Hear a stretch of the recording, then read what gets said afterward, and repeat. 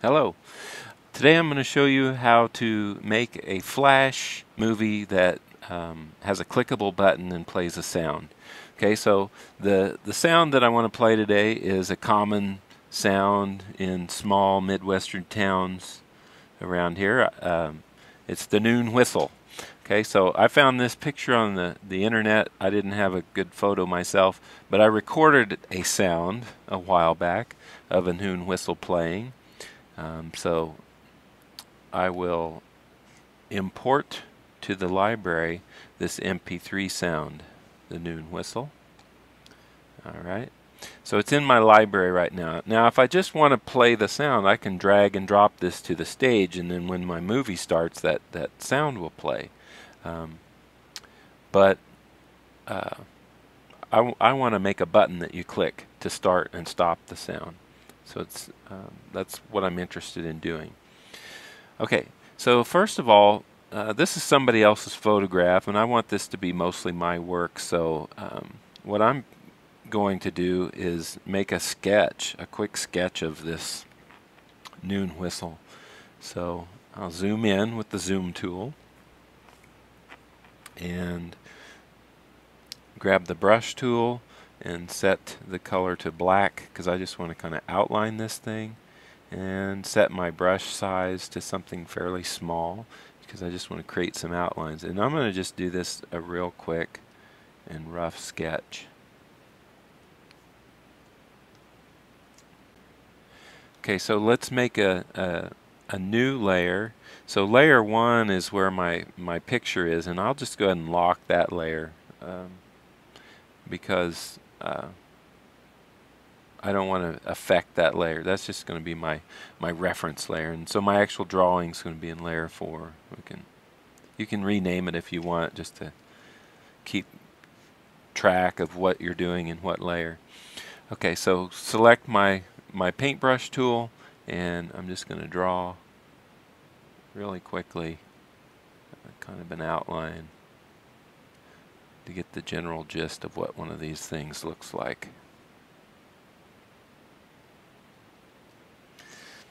The drawing tools in Flash help to kind of clean up your work. If you get too wavy, they'll kind of straighten things out for you. A lot of artists enjoy drawing in Flash for that reason. You can adjust it and its sensitivity and things like that.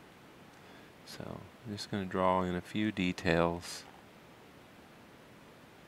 to suggest a noon whistle. These are also used to warn of tornadoes that are coming. The difference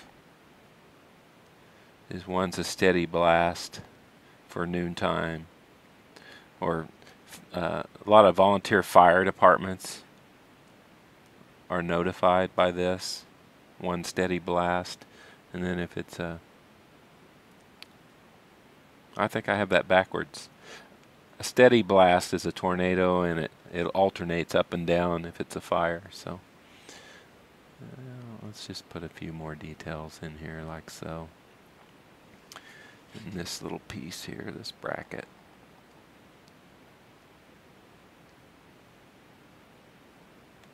Something like that. Anyway, it's not perfect, but it gives you the idea.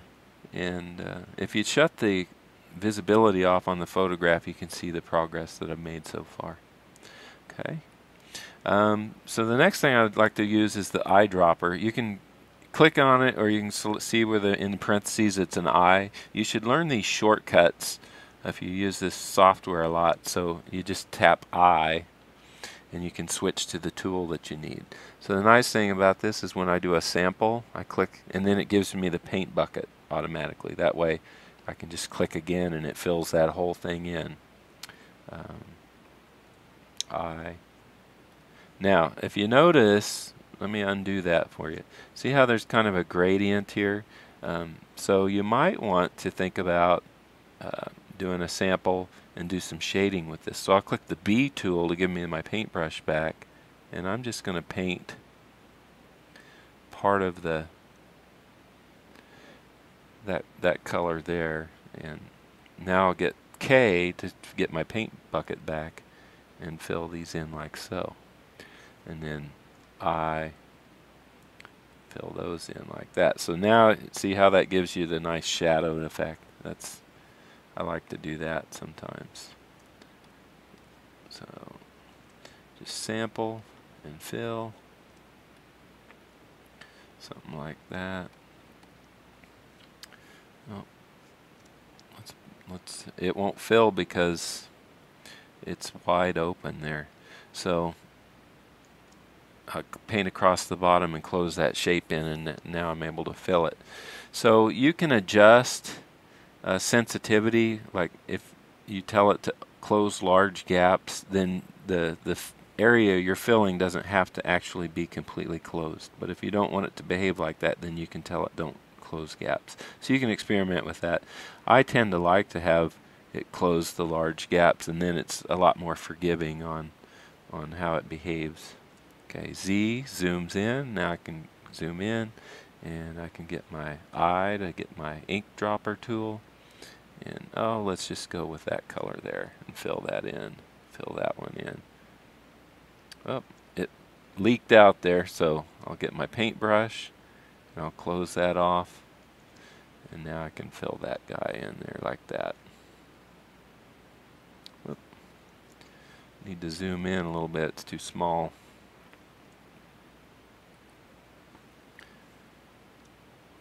Alright, and then I can zoom out by holding the Alt key, clicking Z and holding Alt.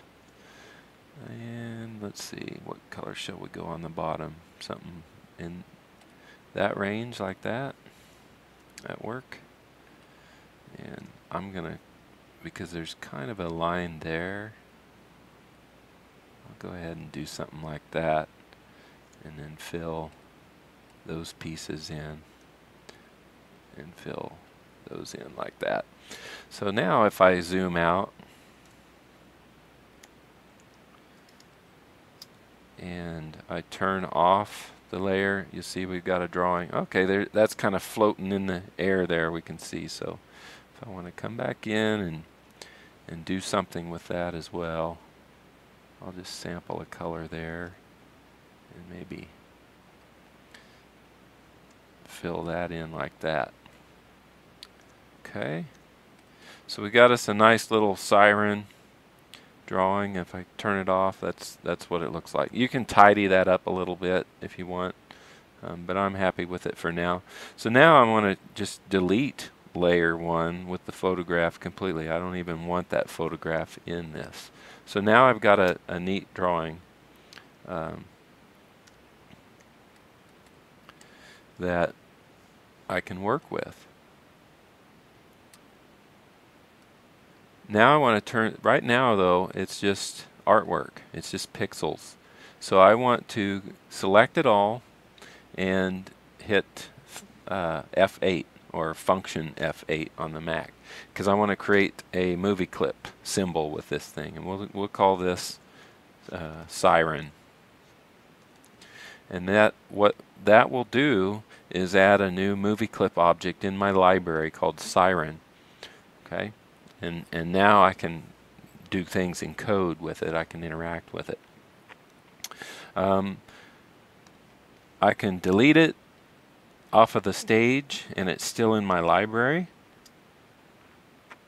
All I have to do to recreate it is drag it. I can make multiple instances of library just by dragging copies of it if I want. And that is why when you put something on the stage, it needs to have an instance name. So click the Properties tab and give this an instance name. We'll just call this Siren Button. Okay, and I could name them 1, 2, 3 if I wanted to do multiple buttons like that. Alright, so now Actionscript and Flash knows what specific object this is. Okay, so with the siren button selected on the stage, the next thing we need to do is link our sound to Actionscript. Okay, and you can right click it and go to Properties and set its Actionscript linkage up, but the shortcut is where this says AS linkage in here. Just double click under that to open up a a window or a text box that we can type. Let's just call it whistle, like so.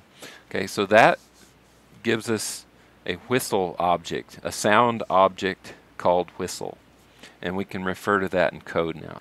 Okay, so with your siren selected, you want to go to Window and Code Snippets, and find the audio and video folder, and where it says click to play sound, play or stop sound, just double click that, and it's going to open up a window that gives some code related to that siren button that we just made.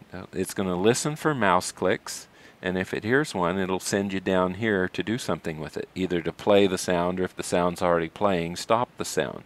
Okay, but the demo code that it gives, it's just a default sound that's somewhere out there on the internet. We don't want it to play that, we want it to play our sound. So leave the first part of the code in there, but instead of new sound, we're going to delete all of that. Be sure to leave the semicolon. That's the punctuation in Actionscript and other languages. Java's another one that's very similar. You have to have that to tell it's the end of the code. But leave the semicolon. But where it says new, we're going to create a new whistle. And do the double parenthesis thing again, because this is an object. It's a sound object. And once that's in there like that, we should be able to test this movie by hitting Command or Control Enter, and it'll pull up a window with our button in it, and click it, and it should play the sound for us. There we go. Click it again, and it stops. So that's basically how to make a button that plays a sound.